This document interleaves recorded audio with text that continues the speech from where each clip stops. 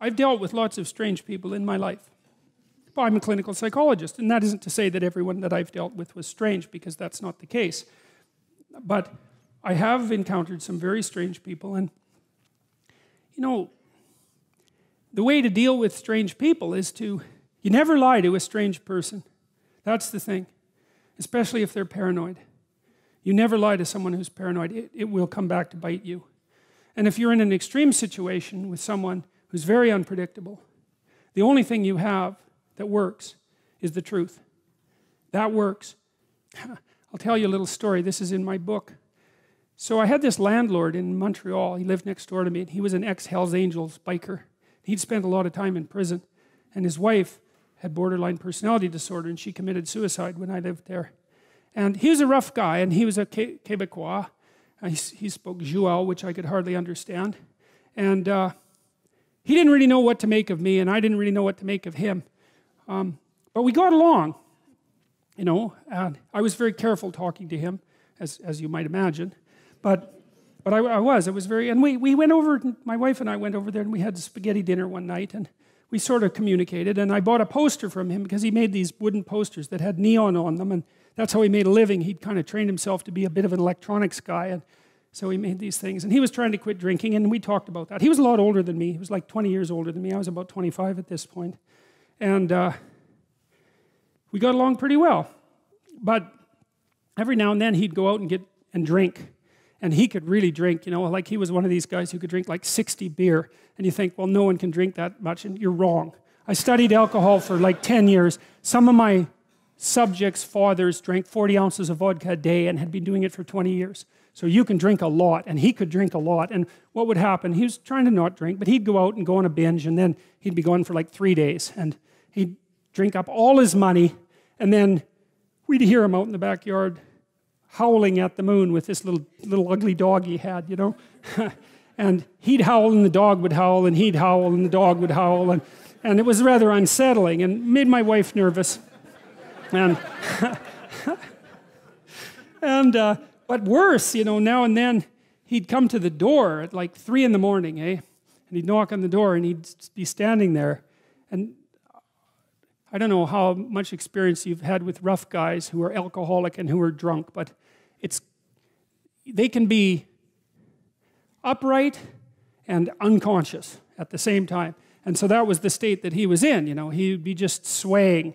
And he'd ask me if I would like to buy his toaster or his microwave, because he needed some money to keep drinking. And, you know, I didn't really want to buy his toaster or his microwave, but when the ex-Hells Angel, Joual-speaking, 60-beer drunk Quebecois biker shows up at your door at 3 in the morning and offers to sell you his microwave, the easiest thing is to say, I really need a microwave. So, you know, I bought the microwave and the toaster and some other things. But then my wife talked to me, and she liked my landlord, you know. Even though she was afraid of him, she liked him. And she said, you can't buy any more appliances because it's not good for him. And I thought, that's an interesting problem. You know, so what the hell am I going to do about this? Because no, I don't want to buy your microwave. Just doesn't seem to be the right answer at 3 in the morning. So one time he took me out on his 750 Honda, and he put me on the back of it. He wanted to show me his lair, I guess, his hangouts. And I got his wife's helmet on, but it didn't fit. It just sit on the top of my head. And he said, I got on the bike, and he said, if the cops chase us, we're not stopping. and then away we went. And we went to these bars downtown on Saint Laurent. They were very rough places. And he got into like 4 fights that night because he was a rough guy, you know, and these kind of punk guys would come up to him and sort of challenge him and act stupidly around him, and he was very skeptical. And if you were acting stupidly around him for any length of time, he'd just hit you because he felt that that's what you deserved, and perhaps he was right, you know. So I had first-hand opportunity to observe him. So anyways, he, sure enough, about a week or 2 after we had this conversation, he showed up at the door, knock, knock, knock, you know. I opened the door, and he was standing there, you know, with his eyes kind of half closed, and he was swaying. And he had, I don't remember what the appliance was this time, but he wanted to sell it to me. And I said, Paul, I can't buy this. I'm not going to buy this because I know you're trying to quit drinking. And if I give you this money, then you're going to go and drink it up. And it's not going to be good for you. And what else did I tell him? I think I told him as well that this whole thing of him coming to my house at like 2 in the morning was scaring my wife, who he liked, and that it had to stop. And believe me, man, I was thinking about what I was saying. Because he was watching me like a rough guy watches you. And a rough guy watches you like this. He thinks, if you say one thing that indicates contempt, you're going to bloody well pay for it.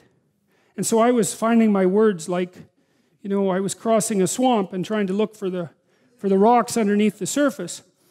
And I said what I had to say very, very carefully. And he looked at me for about 15 seconds.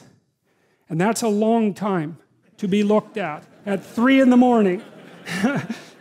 And he left. And he never came back to sell me anything again. And we got along fine. But that's a good illustration of this issue with regards to truth and success in the strange land, because I was in the strange land when I was talking to my neighbor, my landlord then, and I managed to say what was true carefully enough, so despite the fact that he was a very violent person, and that he was a very intoxicated person, and that he had every reason to be suspicious of me, and we couldn't communicate very well, and I didn't do what he wanted, that he took it, and he left, and there was no problem, and life went on just fine after that. And so, we don't want to underestimate the utility of establishing this bounded relationship with the ideal and attempting to live with some nobility in truth while aiming at the highest ideal. There's nothing about that that's anything but strengthening and positive. And it's exactly what you need to set against the catastrophe and uncertainty of life.